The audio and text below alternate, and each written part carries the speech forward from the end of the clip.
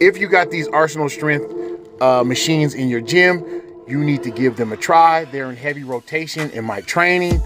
I rotate between dumbbell incline bench and dumbbell flies.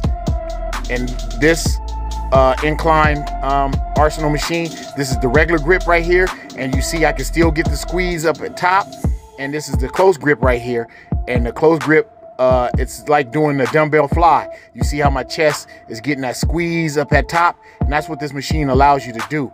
And that's great for a machine. So if you ever in a crunch and the dumbbell area is packed and you have these machines in your gym, just go ahead and give them a try. What I do is I rotate them every 2 weeks. I use dumbbells for 2 weeks, and then I go to use these for 2 weeks, and it's awesome in my training. So just give them a try. That's it.